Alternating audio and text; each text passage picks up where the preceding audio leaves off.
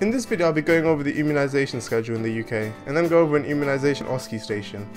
Immunisation of babies normally start when they're 2 months old, when the natural protection from their mothers start to wear off. The first set of vaccines are against diphtheria, tetanus, pertussis, polio, haemophilus, influenza pneumococcal disease, meningitis B and the rotavirus. I remember this as Dr. Pym. At 3 months old you get similar vaccines. The differences are there's no pneumococcal vaccine, and you get meningitis C instead of B, so this is Dr. Pym.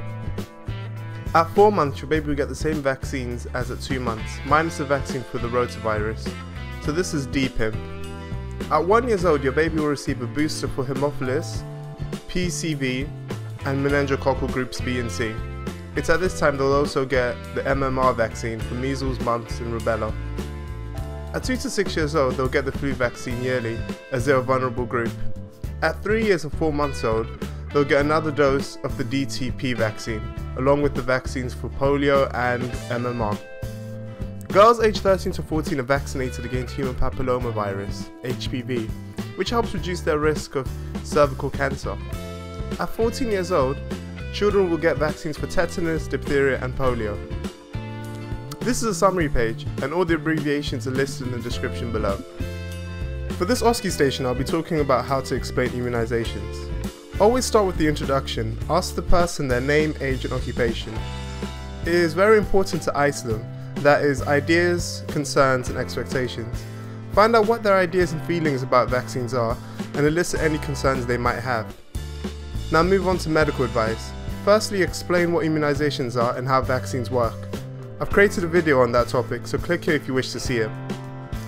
You need to explain the disease that their child would be protected against once they're immunized. Explain the vaccination schedule to them and the different ages at which their child would need to have vaccines. Explain why vaccinations need to be started early in life.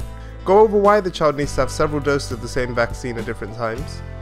It is also important to go over how effective the immunization program is. Talk about the radical decrease in diseases like diphtheria and the eradication of other diseases. Then make sure you address the side effects of vaccines.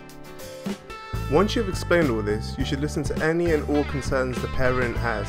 Some of these may be about allergies, the number of doses, or rumours they've heard about vaccines. Let them know that even though it's highly recommended in the UK to vaccinate their child, they are under no obligation to do so. On finishing, confirm that they understand what you've told them and offer them more information. This could be a leaflet.